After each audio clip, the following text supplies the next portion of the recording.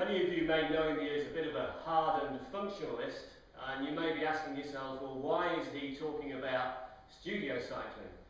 Well, actually, I think these are quite a good tool for certain aspects of training and rehabilitation. I'm going to show you some techniques today on a spin bike. Now, the spin bike has a fixed gearing and it's driven by a weighted flywheel, so there's no freewheel. And they're also very solid. You can get really on top of them, you can sweat all over them, they're multi-adjustable so you can help them fit your client exactly. So a really useful tool. It's very difficult to do the techniques that I'm going to show you on a commercial gymnasium bike, a commercial training bike. Go for one of these spin bikes, they're good. Now I'm going to let you use your clinical judgment as to when you would use a spin bike in a rehab or a training program. From my perspective, there are certain conditions such as patellofemoral joint problems where sometimes cycle work seems to really break through, seems to really help groove out a new pattern of movement, whereas other times it seems to irritate it. So you have to use that judgment. Same with ACLs, it may get to week 8 or so and you're thinking you want to begin to look at some strength and some strength endurance work, and that's a good time to introduce the bike. But it could be when you get to week 16, 20, above, actually the cycling side of things are not so relevant. So just use your clinical judgment. Now, first thing to do is just spin up. You're kind of trying to find out what is your client's natural cadence, their natural rhythm, the revolutions per minute that they are comfortable with. And this does vary. I mean, I've got no resistance on here now. And I'm just spinning up, it's part of my warm-up. But as a therapist, I've got my eyes on the cadence meter there.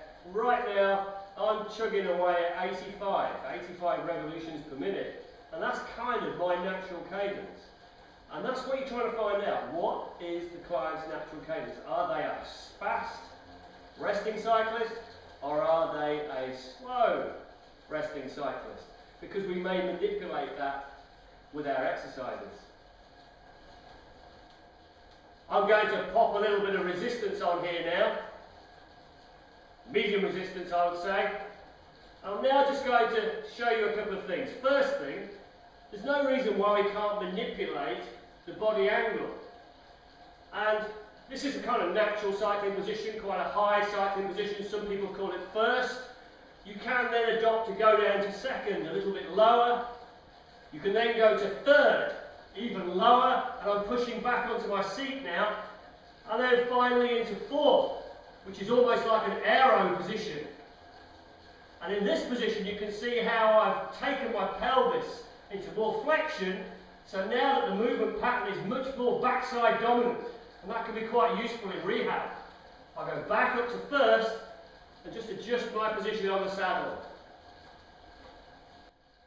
So I still have a bit of resistance on because I'm going to get out of the saddle now, kind of like a climbing position. You do need to have some resistance on, otherwise you'll just spin too quickly. You need something to push against. So I can come up into my climbing position, and I'm just going to show you some variations.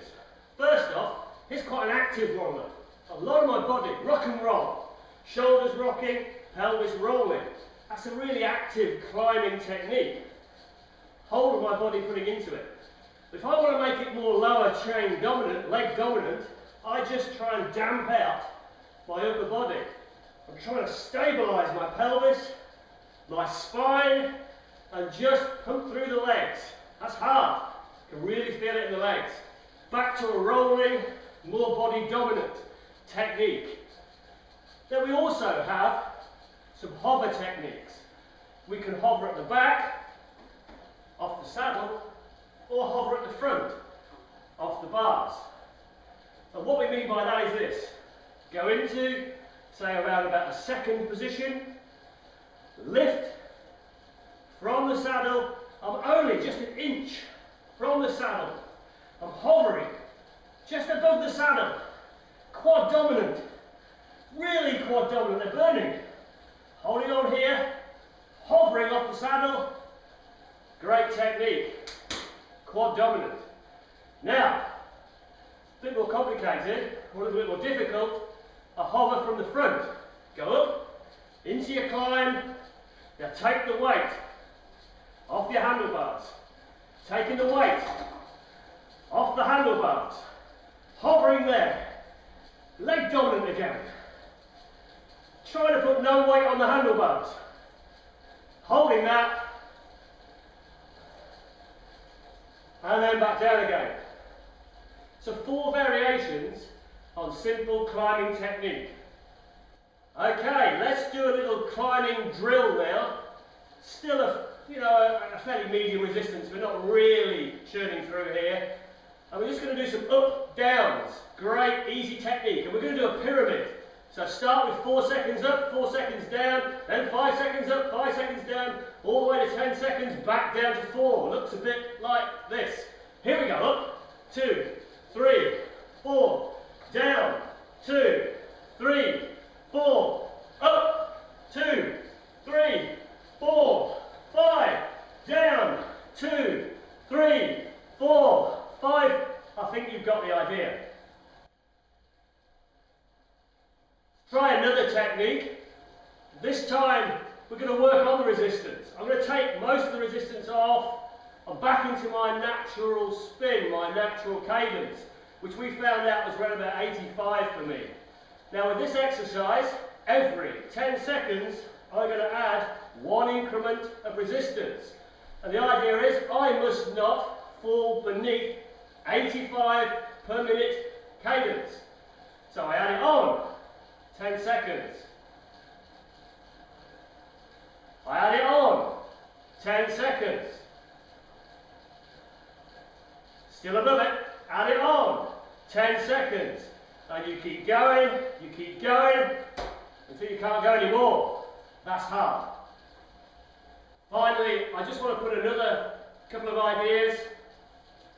We can also look at posture, spinal posture whilst pedaling. I use a stick, pop the stick down the spine, keep a real upright posture. And again, this tends to make the exercise more leg dominant. It's a quite useful early stage rehab. And then another stronger technique. I'll just stop the bike. I'm going to crank on quite a lot more resistance now, purposefully. That's about me just now. That's quite a lot. Hard to get it going. Just going to go gently because this is much more strength endurance. So I'm going to still use this stick. Cross my back this time. Holding a good posture. I've got a strong resistance on here. I'm going to keep the cadence down, maybe only 30 per minute, but I'm going to churn this out. It's quite comfortable.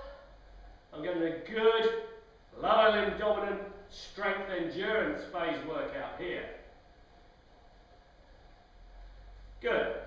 So, listen, I am no Tour de France cyclist. I'm no spin instructor. I am a functional trainer. I'm a therapist.